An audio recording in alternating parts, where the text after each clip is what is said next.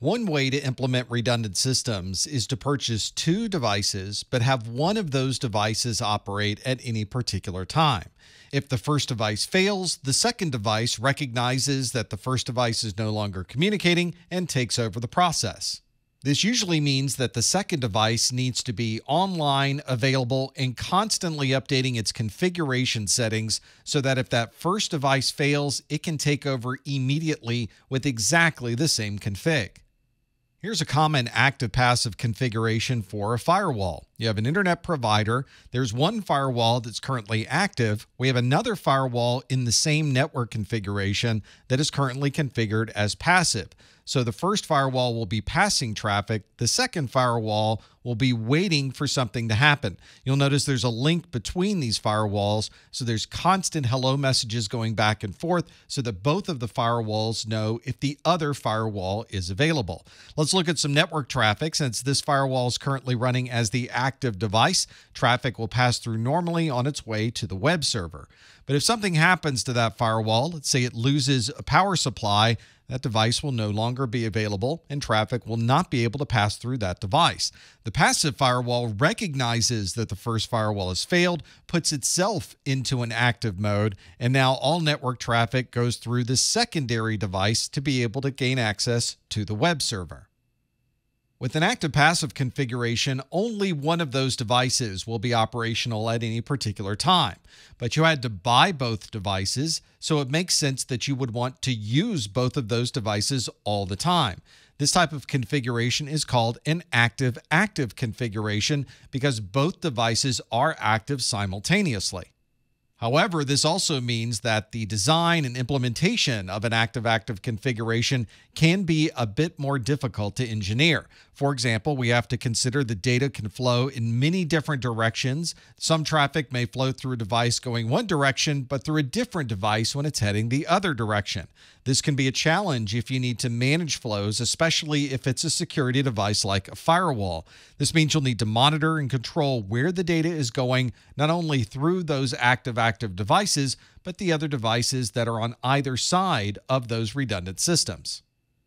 With an active-active configuration, both firewalls are always on and always available. So traffic may pass through one firewall on its way to the web server, and other traffic may pass through the other firewall on the way to the web server. And we need to configure these firewalls to recognize that the traffic may flow in any direction at any time, and we need to make sure the configurations are able to be synchronized properly between those devices. In very large data centers, you may have multiple paths to be able to get between point A and point B. A good example of this is to have multiple internet service providers in and out of the data center. This way, if you lose connectivity to one ISP, you can use the redundant or diverse path to the secondary ISP to maintain your uptime.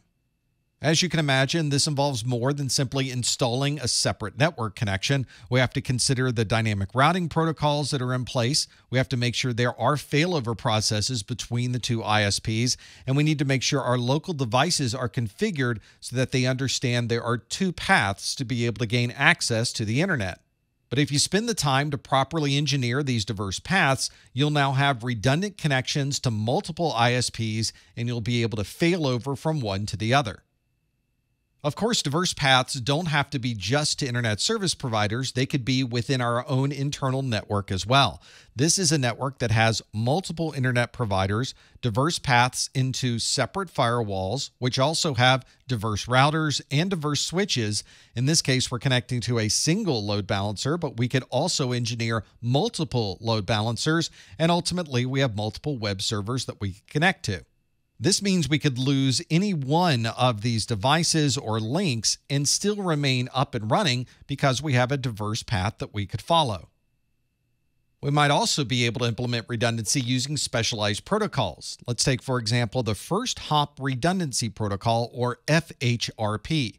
If you were to look at the default gateway configuration on your local machine, you'll notice there is a single IP address that is designated as the default gateway. You may already be thinking that if you lose connectivity to that IP address, then you've lost connectivity outside of your local subnet. But if you're using FHRP, you can configure multiple routers on your local subnet to all work together. If your default gateway on that subnet was to fail, the first hop redundancy protocol would allow another router to take over that IP configuration and act as the default gateway. Another high availability protocol is the Virtual Router Redundancy Protocol, or VRRP. This is a virtual IP address that's associated with a router, and if that router fails, that virtual IP address is moved to a different router on that same subnet. This allows you to maintain uptime and availability even if you happen to change the hardware that's being used as the router.